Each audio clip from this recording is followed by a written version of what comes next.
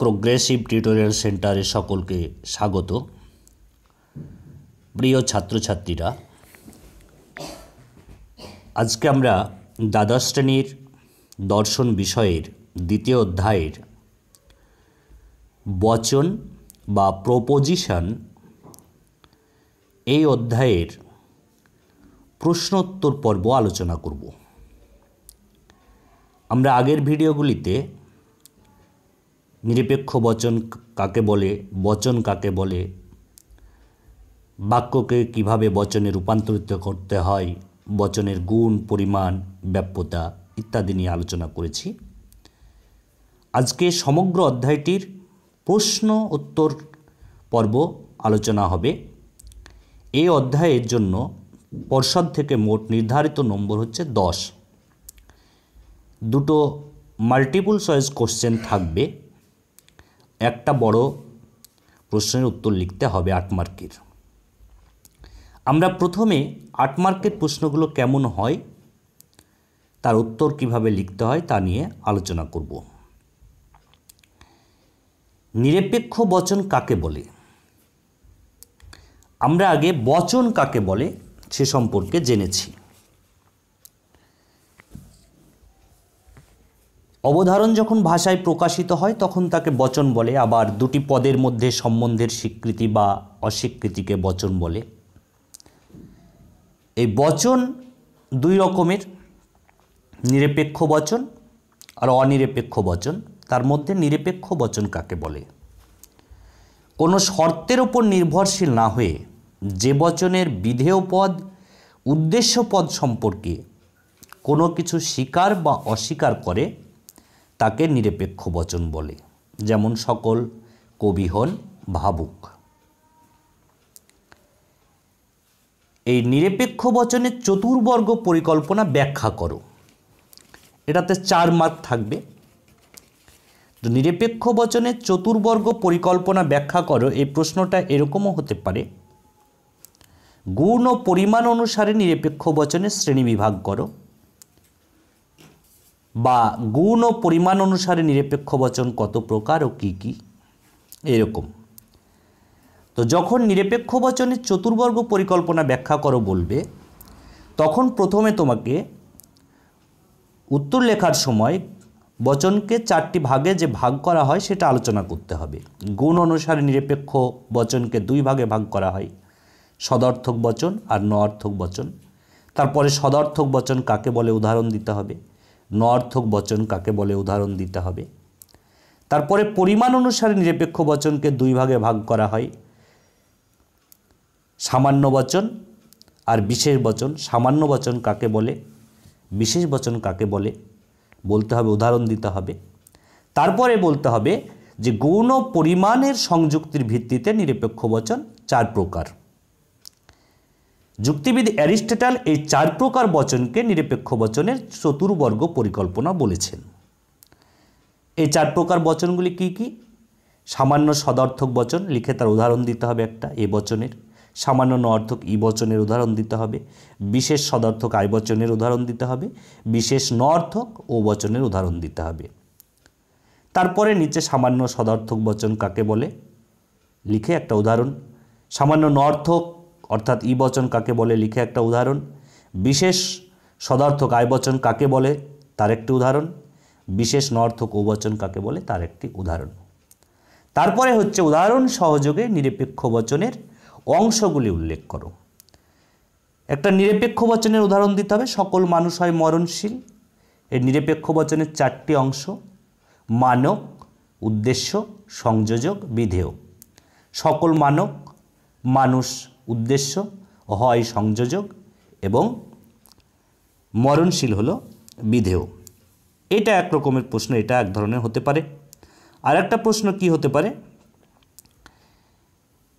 বচন কাকে বলে, সম্বন্ধ অনুসারে বচন কয় প্রকার ও কি কি। এর সঙ্গে আরও কিছু অংশ জোড়া থাকবে। যে প্রশ্নগুলো অংশ ছোট ছোট অংশ জুড়ে প্রশ্ন হয়, সেই ছোট ছোট অংশগুলোকে নিয়ে আলোচনা করছি। তো বচন কাকে বলে আগেই বললাম।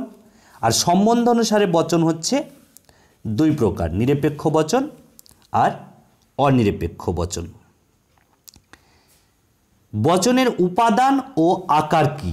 বচনের উপাদান বলতে বোঝায় বচনটির অর্থ বা বিষয়বস্তু, অর্থ বোঝা যাবে, কিন্তু বচনের আকার বলতে বোঝায় বচনটি প্রকাশভঙ্গি বা কাঠামো বা ধরনকে। আর কি ধরনের প্রশ্ন হয়? বচন ও বচন আকারের মধ্যে পার্থক্য কি? বচন হলো দুটি পদের মধ্যে সম্বন্ধের স্বীকৃতি বা স্বীকৃতি। দুটি পদ থাকবে, সকল মানুষ হয় মরণশীল, মানুষ মরণশীল।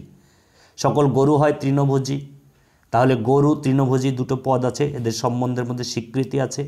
আবার কোনো মানুষ নয় অমর, মানুষ ও অমরের মধ্যে সম্বন্ধের অস্বীকৃতি আছে। সেজন্য বচন হলো দুটি পদের মধ্যে সম্বন্ধের স্বীকৃতি বা অস্বীকৃতি। কিন্তু বচন আকার হলো বচনের প্রকাশভঙ্গি বা কাঠামো।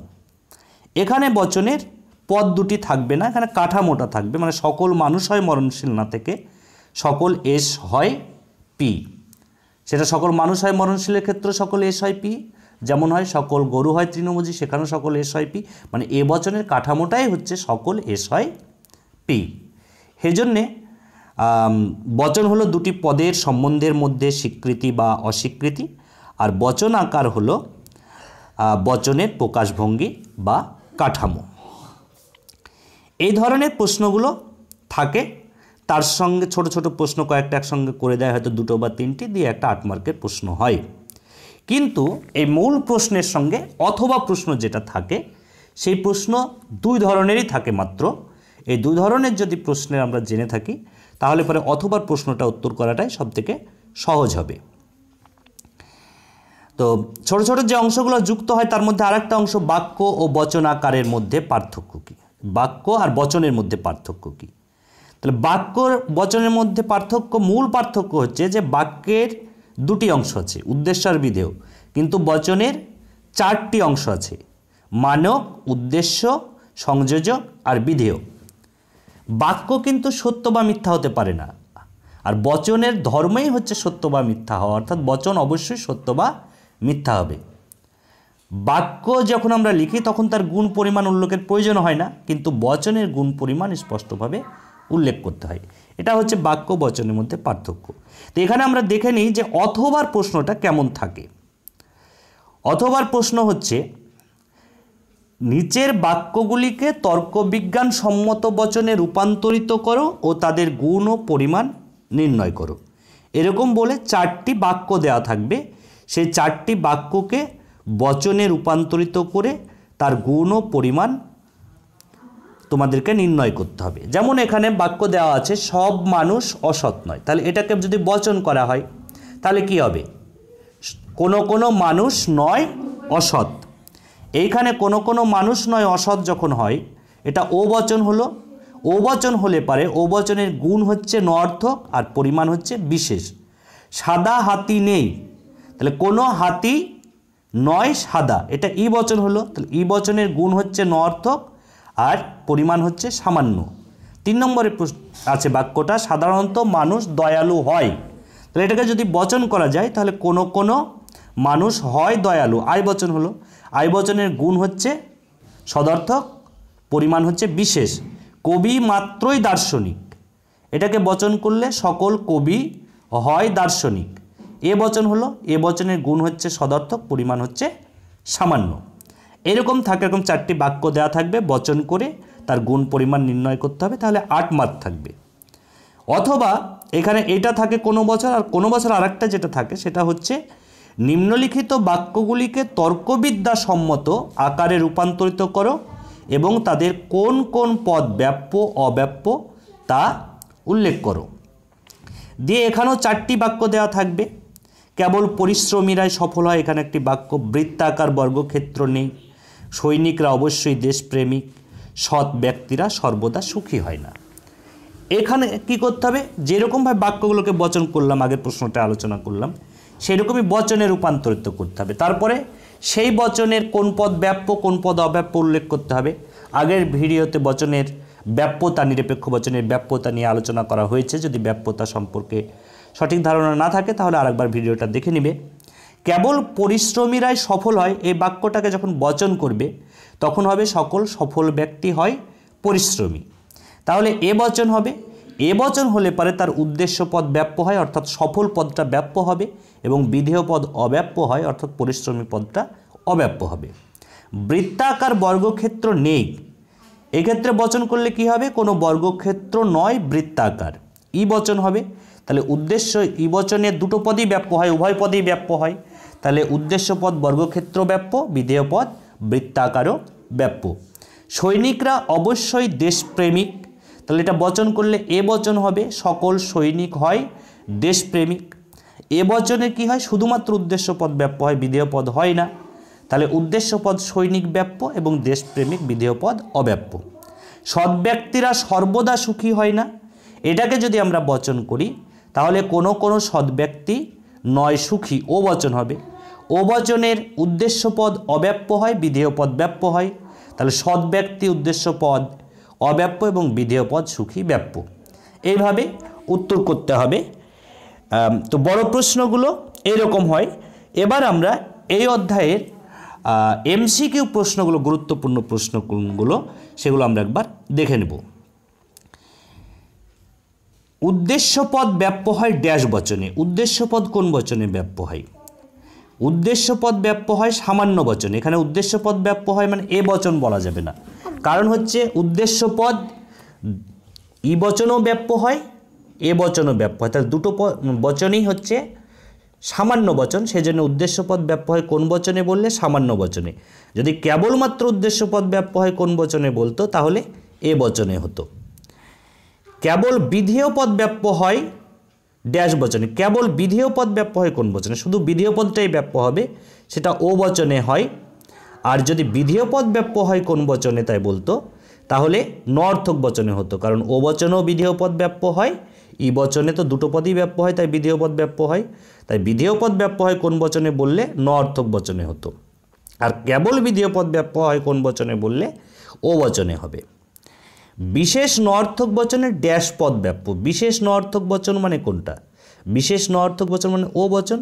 ও বচনে কোন পদটা ব্যাপ্য হয়? বিধেয় পদ ব্যাপ্য হয়। তারপরে প্রশ্ন হচ্ছে উদ্দেশ্য বিধেয় উভয় পদই অব্যাপ্য হয় কোন বচনে? উদ্দেশ্য বিধেয় উভয় পদই অব্যাপ্য হয় আই বচনে। আবার এই প্রশ্নটাই যদি এরকম হতো উদ্দেশ্য বিধেয় উভয় পদই ব্যাপ্য হয় কোন বচনে, তাহলে উত্তর হতো ই বচনে, কারণ ই বচনে উভয় পদই ব্যাপ্য হয়।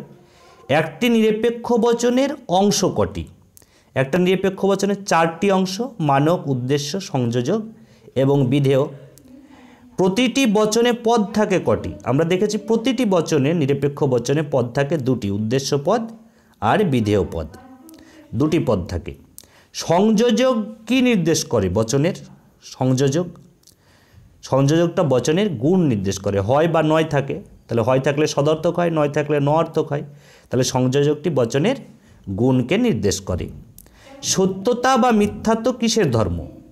বচনই শুধু সত্য বা মিথ্যা হয়, সেজন্য বচনের ধর্ম হচ্ছে সত্যতা বা মিথ্যাত্ব হচ্ছে বচনের ধর্ম। ড্যাশ বাক্যমাত্রই বচন। কোন বাক্য সবসময় বচন হয়? ঘোষক বাক্যমাত্রই সবসময় বচন হয়। সামান্য নঅর্থক বচন কোনটি? সামান্য নঅর্থক বচন হচ্ছে ই বচন। এই প্রশ্নগুলো মোটামুটি এমসিকিউ প্রশ্ন এই অধ্যায়ের জন্য গুরুত্বপূর্ণ। এছাড়াও কিছু প্রশ্ন থাকে বা বোঝার কোনো জায়গায় যদি অসুবিধা থাকে তাহলে তোমরা কমেন্ট বক্সে লিখে জানাবে, আমি তার সমাধান করার চেষ্টা করব। আমরা পরবর্তী ভিডিওতে যে বিষয়টা আলোচনা করব সেটা হচ্ছে অমাধ্যম অনুমান নিয়ে আলোচনা করব। আর এই ভিডিওটি যদি ভালো লেগে থাকে তাহলে তোমার বন্ধুদেরকে এই ভিডিওটিকে শেয়ার করবে, আর চ্যানেলটিকে তোমরা সাবস্ক্রাইব করে রেখে বেল আইকনটি প্রেস করে রাখবে, তাহলে পরবর্তী ভিডিওগুলো সবার আগে তোমরা পেয়ে যাবে।